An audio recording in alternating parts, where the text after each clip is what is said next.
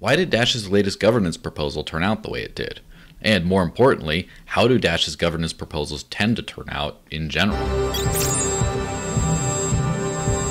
So as I covered before, relatively recently, Dash just had a governance vote to decide basically how to revamp its treasury system. Basically, the way things were before, 10% of Dash's total created coin supply every month was up to be allocated towards development funding or marketing or whatever else stakeholders decided to vote on. Now, there were a couple of competing proposals that did essentially the same thing in this regard, where they both made it so that unspent coins, rather than not being created, would be created and would be distributed to the network anyway. So therefore, stakeholders voting on proposals would actually see the money that they save by not spending it, rather than only seeing what they could spend on. And this is supposed to be a great realignment of economic incentives, whereas before people saw this as free money they were spending and just might as well spend whatever's out there. And now, even though nothing really concretely has changed that much, the actual incentives might change because people will actually get to see what they were spending before and hopefully make better decisions as a result. The second aspect was to increase the upper limit of a possible treasury to a 20% rather than a 10%, with the idea that this 20% would not be reached regularly at all. In fact, that even below 20% maybe would be a common spending. So just to have an upper limit in case of emergencies. The difference between these two plans, as I covered before, was that the community floated plan left all the responsibility and all the potential rewards and costs on the masternodes who make the actual voting decision, and miners would have a fixed rate regardless of what spending decisions the masternodes made, while the Dash core group plan, which ultimately won out, had the cost of the treasury distributed amongst masternodes and miners, so basically the whole network. Now, it was a fairly competitive vote, with hundreds of masternodes voting for each and against each, but ultimately the Dash core group plan won by a relatively decent margin.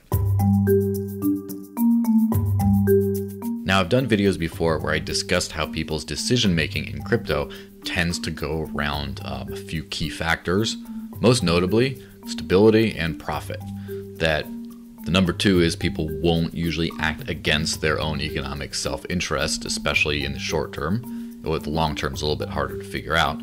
But the first one, of course, is stability. People tend to be risk averse. They don't want to vote for the riskier proposition, especially in these crazy crypto markets, which are full of risk enough as it is. Now, the profit factor between these two proposals wasn't necessarily as clear. Assuming a 10% treasury spending, which is relatively consistent with what we've seen over the years, without these new incentives, of course, both plans kind of even out. Now it's when it goes over 10% that masternodes start to lose out under the community plan, and they start to win out when it goes under 10%. And obviously vice versa for the Dash core group floated plan. So it's really hard to tell if this profit motive made any kind of an impact on voting decisions.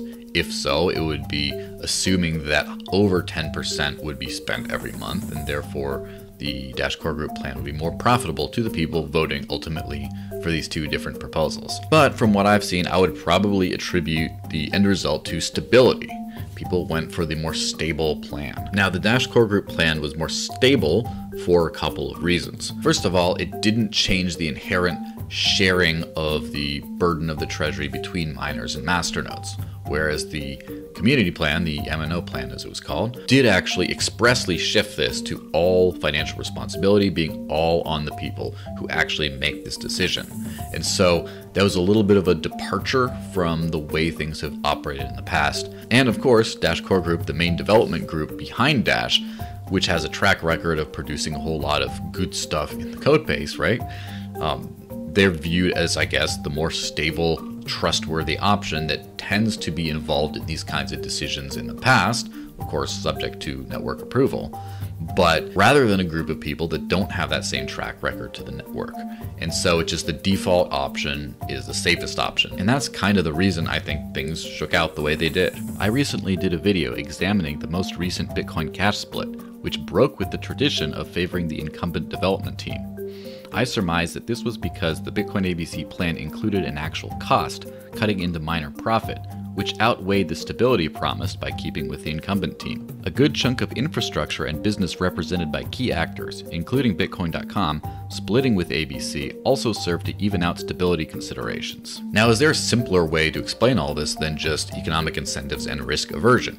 Like, doesn't Dash Core Group just get what they want? They are kind of the founding team behind the coin. They kind of make everything that everyone runs on. They kind of should enjoy a whole lot of support, and maybe they actually control the entire project in a centralized kind of a nefarious way. Well, no, I don't think so. While Dash Core Group does enjoy quite a bit of trust from the network for basically getting Dash to where it is today, there are quite a few historical examples of the network not really just going with what the main development team wants to do. If this was just a situation where the main development team just had a blank check to do basically whatever they wanted, I think a lot of things would have turned out quite differently in the past. So let's examine a few past proposals on this.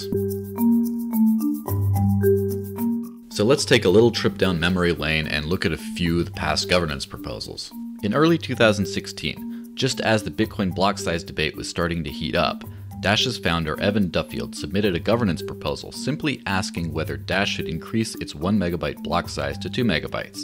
This also broadly constituted a solidifying of Dash's direction to approach on-chain rather than off-chain scaling. The proposal by the Dash core team passed overwhelmingly in this case. In early 2018, two options were presented to modernize Dash's branding and logo. One was developed by marketing firm Ogilvy & Mather, which was hired by Dash Core Group, which was originally expected to be the only option. However, community members engaged with branding firm Tharp & Clark to develop an alternative logo and branding scheme.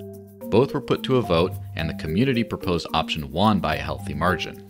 As mentioned earlier, two variants of an overhaul to Dash's treasury system were proposed recently, one proposed by Dash Core Group, and the other by a group of masternode operators. The vote was competitive, but Dash Core Group's option won by a clear-cut margin. Now, before you crucify me saying there's a ton of other governance proposals out there, I know there were some. I picked the best examples of the governance process, the more important governance questions that were asked. There were a bunch of other random ones, but I excluded them for various reasons.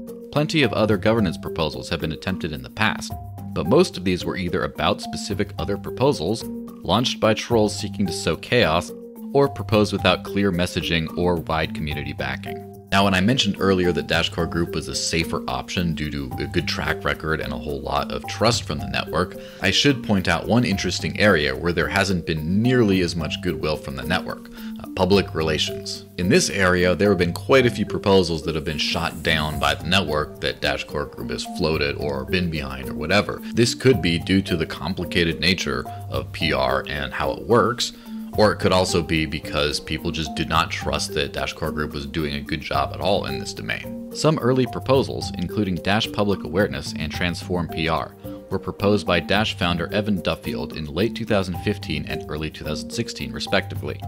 Both lost by a significant margin. Later, Dash Core Group settled on using Waxman PR in late 2016, which was passed by a comfortable margin. Persistent questions and criticism regarding the firm's performance eventually led to a network decision between two PR firms, Waxman and Shift, with the latter resoundingly winning, soundly rejecting Dash Core Group's preference in the domain of public relations. So circling back to what really determines governance votes in this kind of thing, risk and money. In this case, in the case of these two governance proposals, there wasn't really a clear money element either way. What we did have here, however, was a clear risk component, where you had a group of people that the network largely did not really trust to make these kinds of developmental decisions, or as much as Dash Core Group, versus the most trusted institution in the entire network.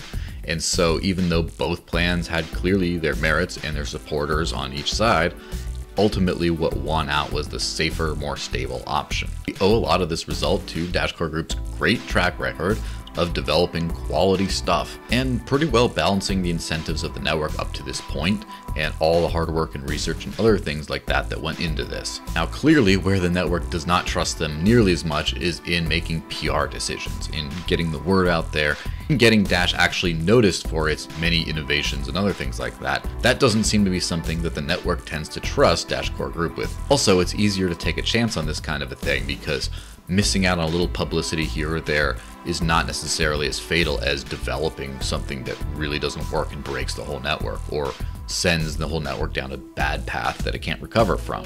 So I think that the network's much more willing to take risks when it comes to something like public relations, to try to find a better way, and they don't seem to trust the core team nearly as much on that one issue. So I'd like to say once again that this is just my opinion based on a bunch of observations, and if you have a different perspective, I'd really want to know it. This is something that is a critical issue to cryptocurrencies, how they move forward, how they make decisions in harmony, how everything gets decided on, and the reasons why people vote for what they do, whether it be explicit voting in a decentralized autonomous organization like Dash, or whether it's hash rate voting in terms of purely mining based cryptocurrencies, or whether it's something else entirely based on, you know, people taking their money elsewhere and deciding to sell on one project, or business decisions or things like that. So if you have any additional insights, I'd love to know them. Drop them in the comments below.